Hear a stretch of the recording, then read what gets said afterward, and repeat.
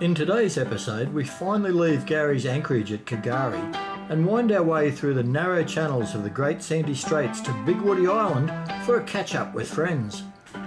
Our early start next morning goes awry when the engine won't start, but eventually we're underway across Hervey Bay to the Burnett River and a stop in the Bundaberg Port Marina. And if you love seafood, we've got great news for you.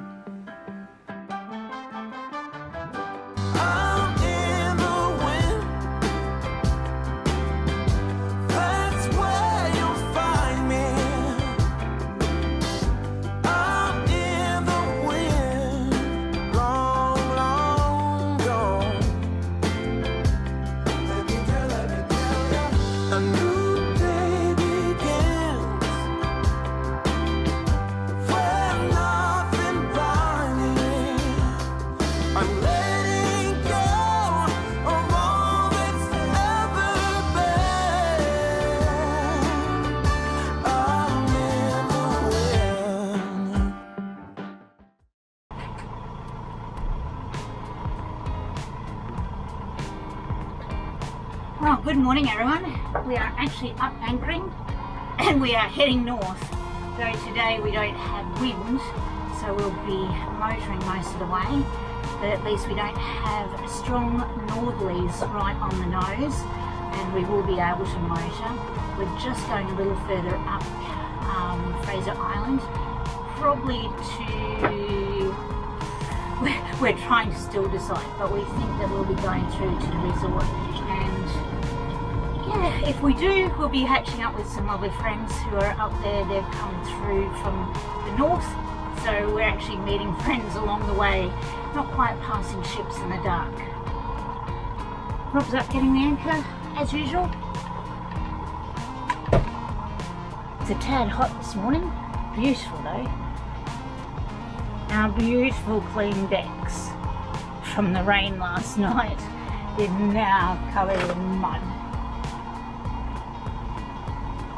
You get that? She's taking a bit to get out of this mud. I think Rob's also doing it nice and slow so that he can get most of the mud off before it comes on deck and into anchor locker. Last thing you want is smelling mud in your anchor locker. Look, pull the bow down, feel that roll. That was the anchor coming out of that sticky mud.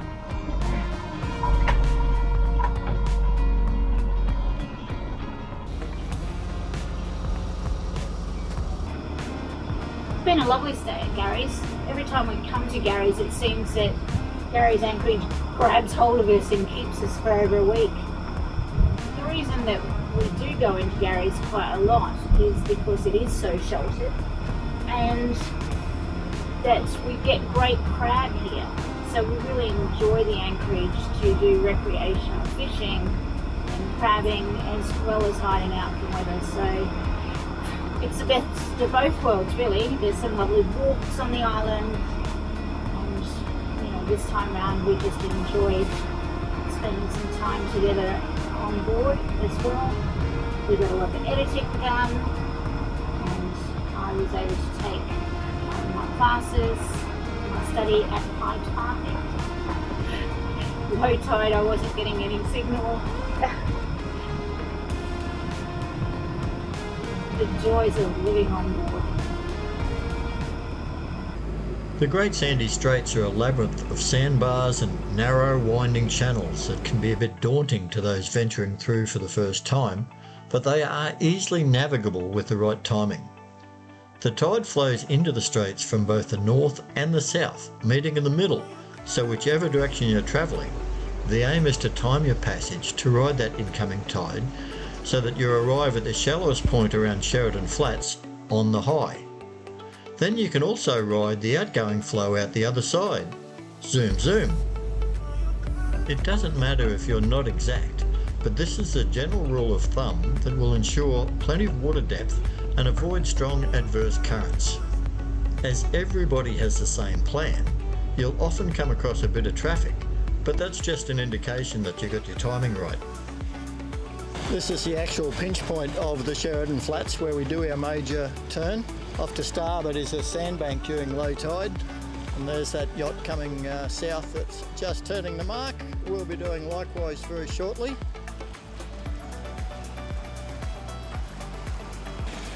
Karen on the helm, taking the turn nice and tight to the buoy and keeping us in the channel. And we head that way back up towards Yankees Anchorage and the coastline of K'gari again, and that'll be a turn to port and run along the coast. We were going to go to Kingfisher Bay today, but our friends Russell and Glennis are up there on their catamaran lionfish safari, and they were at Kingfisher Bay and they moved up to the southwest corner of Big Woody Island for better protection last night. So we've said that sounds good to us, and we're going to meet them up there. The good news about that is it's a little bit closer to Burnett Heads for our trip tomorrow, so that'll shorten that one down. We just set up our spot tracker to let people on our Dreamtime Sail Patreon Facebook group know that we're underway and where we are. It's a little busy in the Great Sandy Straits today. Everybody going south. And yeah, we're going to get a little bit of wake from this boy.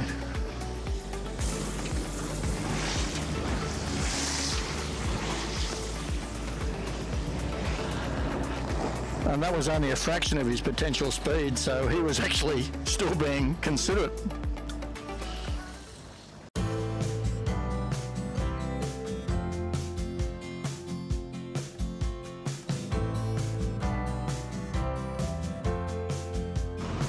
Massive turtle between us and the speedboat behind us. Oh yeah, I see him. How gorgeous. We ended up dropping an 8.2. Roger that.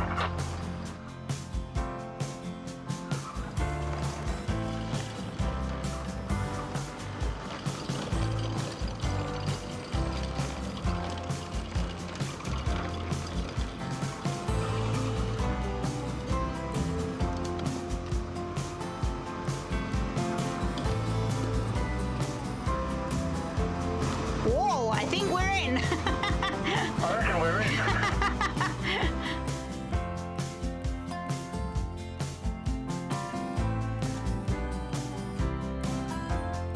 With the anchor down, we had a great afternoon catching up with ex-work colleague Russell and his wife Glennis on their cat lionfish safari.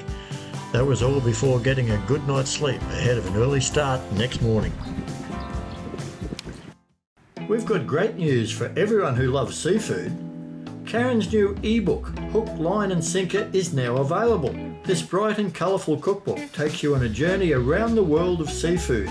It features 10 chapters with over 50 recipes, including flavour profiles from Asia, the Middle East, Mediterranean and Australia.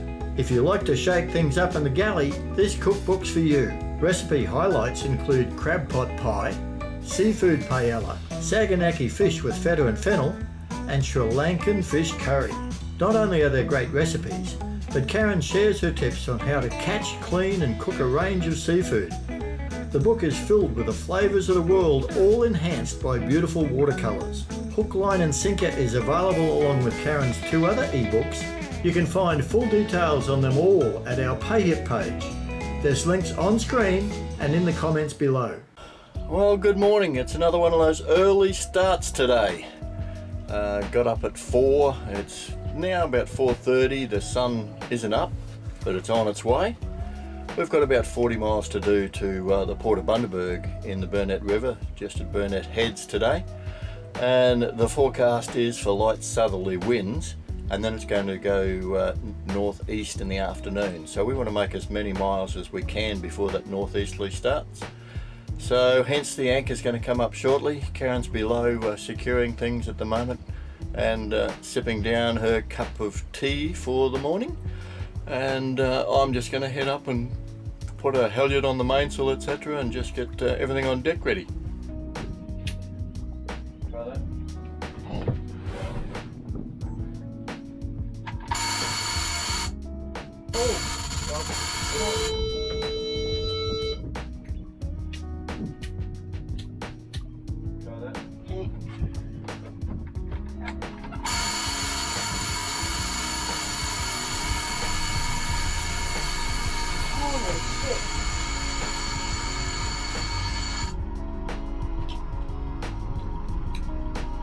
New start battery in Bundaberg, yep. Start battery. Right.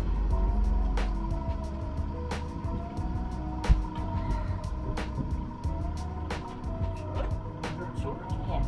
Good start. Yeah, I know. I realise. It's just, you know, they just don't like being sitting, do they? And Dreamtime's sat, that's the problem.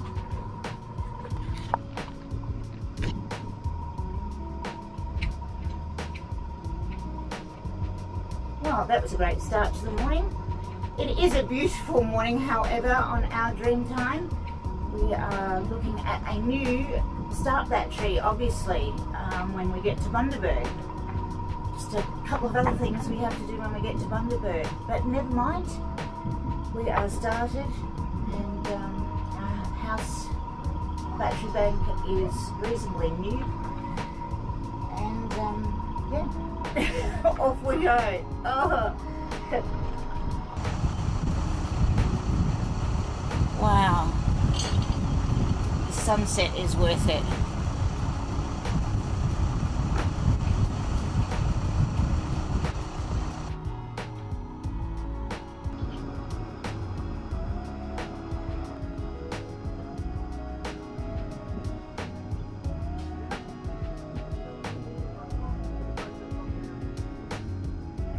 Thanks for a great night.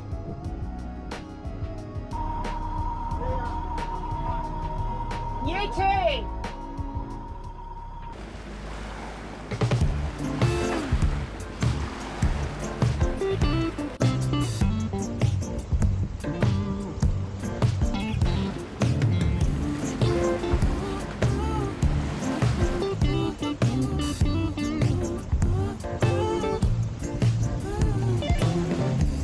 It's been so long since I had time to think about it. Some say it's wrong to spend all your time on one moment of joy.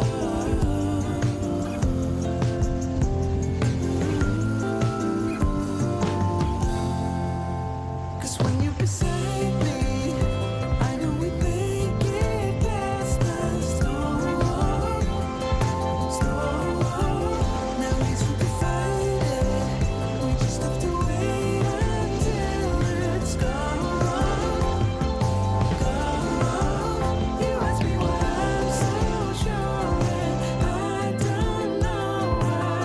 Just want all the things I don't worry about. 'Cause nothing's like when you are still around.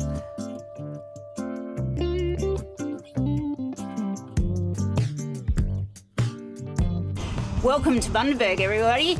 We are going to make hopefully a quick stop here just to get those repairs done that we actually need.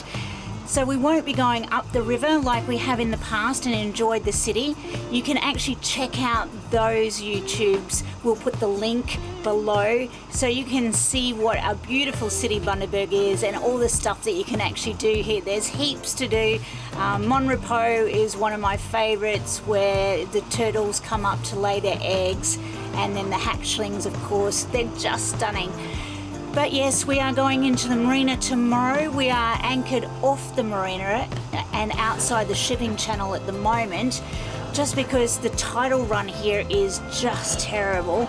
They don't have a berth for us until tomorrow anyway, and we won't be going in until slack tide. We've even had trouble anchoring here because the wind and tide are totally different and they're just not cooperating. So, but anyway, we're anchored. We're nice and dug in, so we can see the marina just across from us, and we'll look forward to going in there, but not looking forward to having to do the repairs that we've got. But that's living on a boat.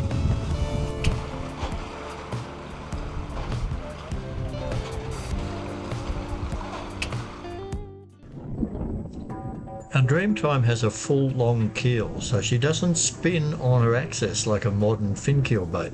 This makes manoeuvring in a marina always a little bit stressful. especially in one like the Bundaberg Port Marina, which has a tidal flow in the river.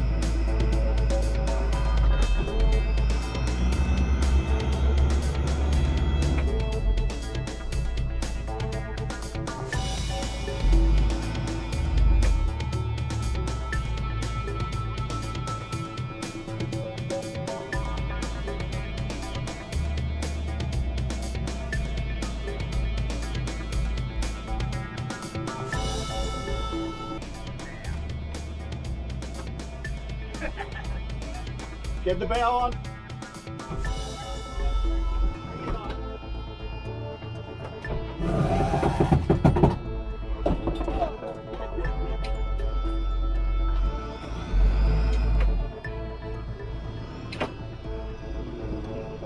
How far, baby?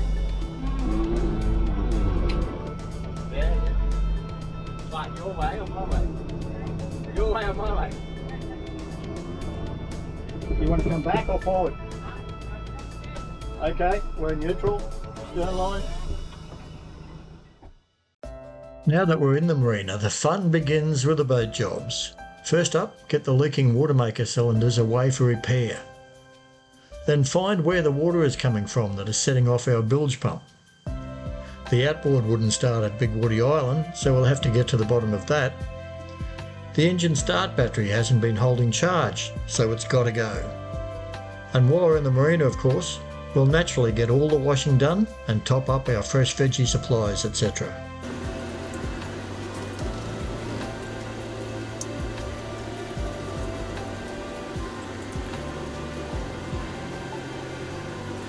So we've certainly discovered the water leak that's been filling our bilge.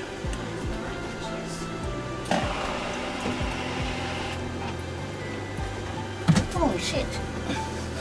It's part of the engine cooling, the salt water part of the engine cooling. We replaced the raw water pump before we left Brisbane.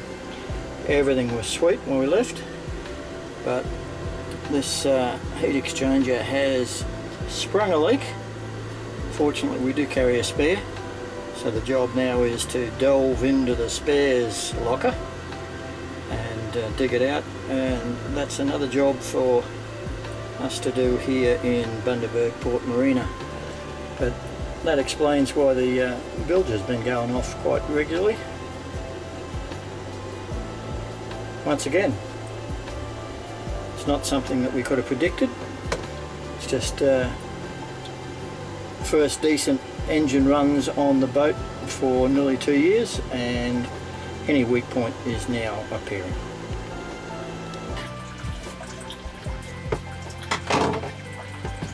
Okay, this is what we're talking about. It's the heat exchanger, and the one on the engine's developed a pinhole here and it's been leaking away. We heard the bilge going off a bit, and I went chasing what the source of the water was. That turns out it. Things are still dribbling there, it's just water coming down from the other parts of the engine. The seacock is turned off, so there's no more salt water coming into the boat. That's eventually going to stop. In the meantime, I've got to disconnect the hoses and just replace that. This is an item that we do carry 2 spares of. This is going on, so we'll still have 1 more spare, fortunately. Cruising is repairing a boat in exotic locations, and this one is the Bundaberg Port Marina, where we've got good services around us as well if we need any help, so that's very, very fortunate. But I have to tell you, it's damn warm. How warm? Damned warm. Join us in the next episode when the boat jobs continue and we discover some of Bundaberg's more hidden gems, as recommended by one of our fantastic Patreon virtual crew members. His local knowledge proves to be gold. We would like to say a huge thank you to our virtual crew members who sail along with us on our Dreamtime through Patreon. Knowing you think enough of what we do to sign on gives us a massive boost. Your support has encouraged and helped us to invest in a whole bunch of new equipment to improve our shows.